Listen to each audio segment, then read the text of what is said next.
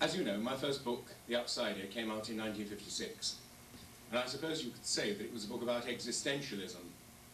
That is to say, it was a problem, the basic meaning of human existence. Most of the existentialist philosophers of that time, like Sartre and Camus, felt that human life was absolutely, totally meaningless.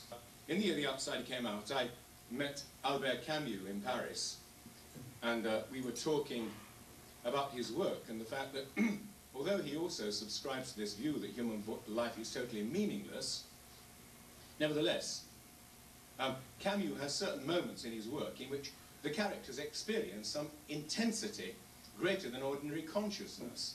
For example, at the end of his book, L'étranger, the foreigner, looking out at the stars, he experiences a sudden overwhelming sense of total affirmation, and he said, suddenly I knew that I'd been happy, and I was happy still. And yet throughout the whole course of the book, he seems to be absolutely bored stiff. How can you, in fact, be happy and not know it? Well, the truth is, of course we can. We're all the time looking back on some past experience and thinking, my God, wasn't that a happy time? When, you know, you didn't notice at the time it was any happier than usual. I pointed out to Camus that there are about 6 different places in his work in which the character is suddenly overwhelmed by this tremendous experience of meaning. And I said, how can you say that life is meaningless if in fact you feel these tremendous intensities? And Camus pointed out of the window of the office of Gallima's at a sort of Parisian teddy boy who was slouching past and said, no, what is good for him must be good for me, and vice versa. In other words, if a Parisian teddy boy can't understand it, then somehow he cannot accept it. And I got very indignant and said, supposing Einstein had said that about the theory of relativity. I can't create relativity because a Parisian teddy boy wouldn't understand it.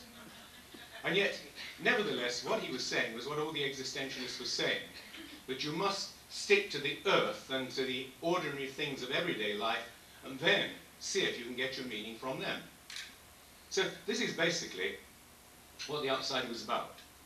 These people who get sudden, deep, intense flashes of meaning and suddenly think, my God, it is true, there is something more meaningful about human existence, and then it goes again, and they wake up the next morning and think, well, how did I mean by all that? Where's it gone? It seems to me that in a sense we know the answer to that. We used to in England have electricity meters where you put a shilling in the meter to get your electricity. Life fails in a sense because you've forgotten to put a shilling in the meter. You've let your inner self get low. And so there's a hollow inside you where there should be something solid. Now, around about this time, this was 1958, I got a letter from an American professor of psychology called Abraham Maslow. Maslow had read a book of mine called The Age of Defeat. I had said in this book that the trouble with modern literature for the past century has been that the hero is always defeated. We have an underlying feeling of pessimism and defeat. Maslow had been very interested in this, and what he said in this letter to me was that as a psychologist, he got sick of studying sick people because sick people talked about nothing but their sickness. He decided instead to find the healthiest people he could possibly find and study them instead. And what he found was something that no one had ever discovered before, because no one had ever bothered to study healthy people. He found that all healthy people had with great frequency what he called peak experiences. Such experiences of bubbling, overwhelming happiness. And he realized that this is absolutely a general truth for people who to a large extent drive themselves quite happily and contentedly at a high level.